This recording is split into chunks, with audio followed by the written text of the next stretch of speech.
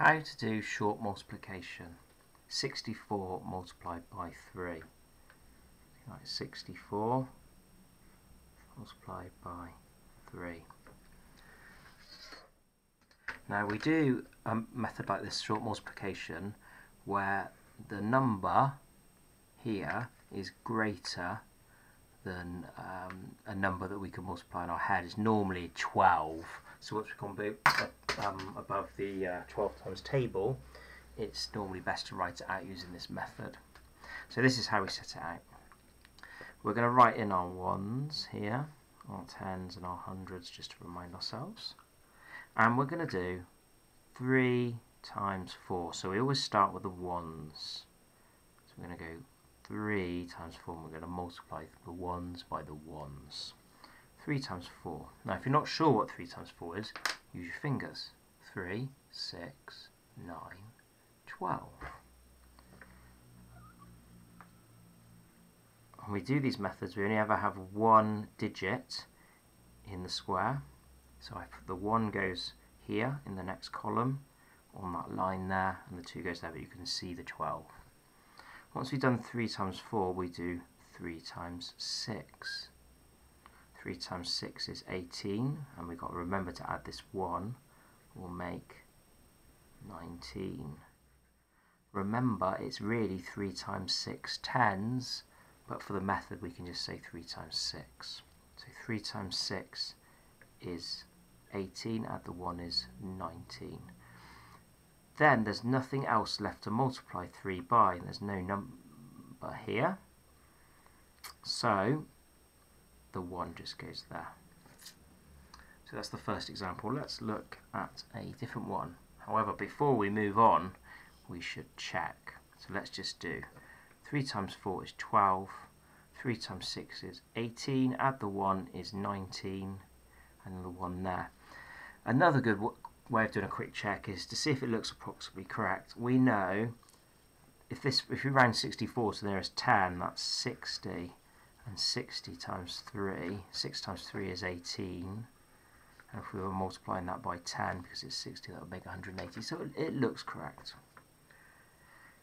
Let's look at another example now. So we've got 506 multiplied by 4. So we write 506, and our 4 is going to go there. Let's label again the ones, the tens, and the hundreds. Add in the thousands this time as well. 4 times 6, use your fingers if you're not sure. I know the answer for this one's 24. 24. 4 times 0 is 0. Any number multiplied by 0 is 0. Add this 2. 4 times 5. Little reminder that it's really 4 times 500s, but for the method we can say 4 times 5. 4 times 5 is 20. There's our 20, and then there's nothing left to multiply 4 by, so that 2 just goes there. Quick check.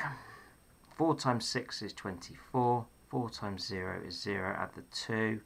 4 times 5 is 20. 4 times nothing to multiply 4 by, so the 2 goes there. We know that 500 times by 4 is 2000, so this answer looks correct because 506 and there's 100 is 500.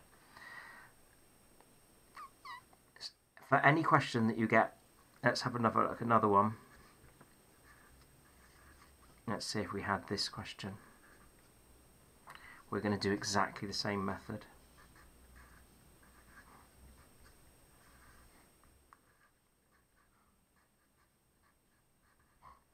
We're going to start with the ones, and we're going to do the ones times the ones, and then we're going to do the ones times the tens, the ones times the hundreds, and in this example we also need to do the 1 times the thousands.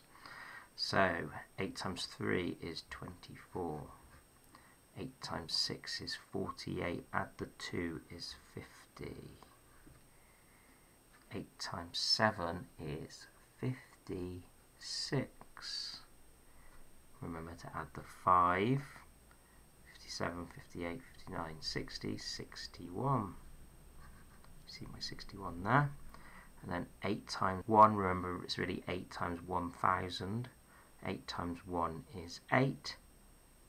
8 add 6 is 14. There's nothing left to multiply 8 by, so our 1 goes there. Quick recap. 8 times 3 is 24. 8 times 6 is 48. Add the 2, 50. 8 times 7 is 56. Add the 5 is 61. 8 times 1 is 8. Add the 6 is 14. There's nothing left to do, so the 1 goes there. See if it looks right. 2000, so 1763 to the nearest 1000 is 2000. 2000 times 8. 2 times 8 is 16. Multiply the answer by 1000 will give 16,000. It's approximately 16,000, so it looks like the answer is approximately correct. So that's how we do short multiplication. Remember, 1s times 1s, 1s times 10s, and so on. That method. Remember to add that digit that's on that line. Don't forget to add that on as well, and remember to check. And that's it. That's how you go short multiplication. Have a go at it, and good luck.